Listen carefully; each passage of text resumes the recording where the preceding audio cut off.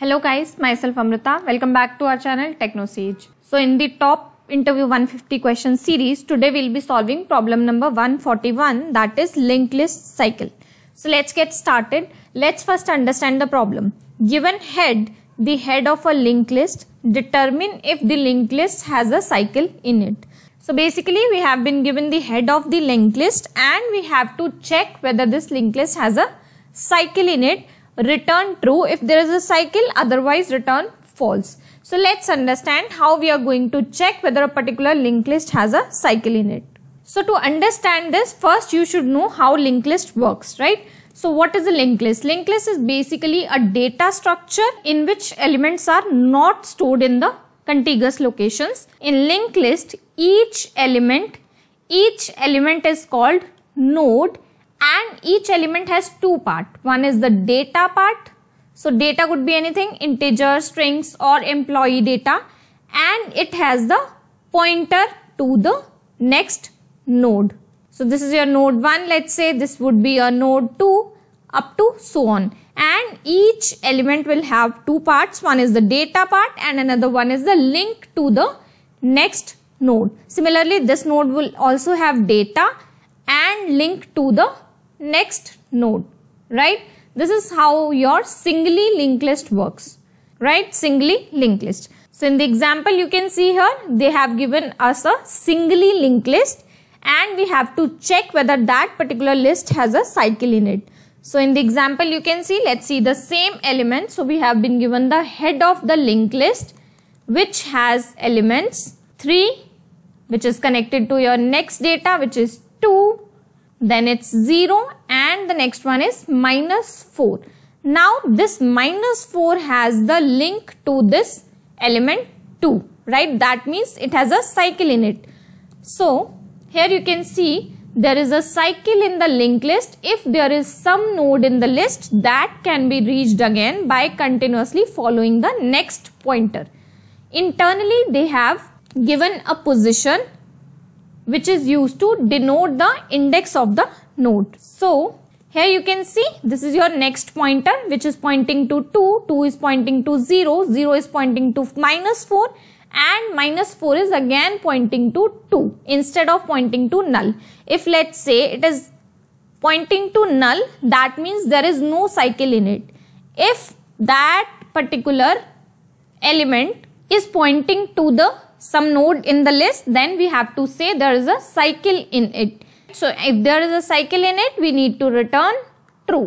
Let's take another example. So here you can see there is one more example which has only one element, that is 1, and position is -1. That means this 1 is pointing to null. So there is no node which can be reached again, right? So that means there is no cycle in the linked list. So we have to return false. So now how can we check whether a particular linked list has a cycle in it? So for that we have an algorithm that is called hare and tortoise algorithm. So this algorithm is particularly used to check the cycle in the linked list. So how does this work? So basically this algorithm has a pointer approach which is having two pointers. One is a slow pointer and another one is a fast pointer. Slow pointer will move one step at a time and fast pointer will move twice the speed. That means 2 steps at a time. And if somewhere this slow and fast meet at any node, that means if slow is equal to fast, then that means there is a cycle in the list. And if slow is not equal to fast, then there is no cycle in the list. So let's see here. So we have 3, 2, 0 and 4, -4. So firstly your slow pointer will be at the 0 index and fast pointer will be at the 0 index, right? So now slow will move by 1 step. So slow will reach at 2 but fast will reach at 0, right? Why? Because fast is moving by 2 steps and slow is moving by 1 step. Again, slow moves by 1 step, slow is here, and fast moves by 2 steps. So 1 step is at -4, again -4 to 2, right? -4 to 2 because -4 is pointing to 2. So that means fast will reach at 2. Right? Again, slow will move to the next pointer, slow will reach here, and then fast has to move by 2 steps. So fast will also reach at -4. So now you can see slow and fast both are at the same position. So this algorithm says that if slow and fast are at the same position, then that means there is a cycle in the list. So if there is a cycle in the list, we need to return true.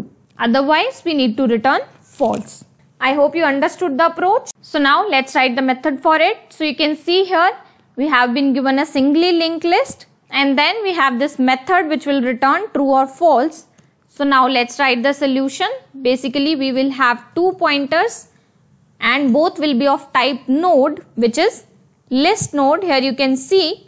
So one pointer would be slow pointer, which will be initially at first position, which is head. List node fast. This also would be initially at head.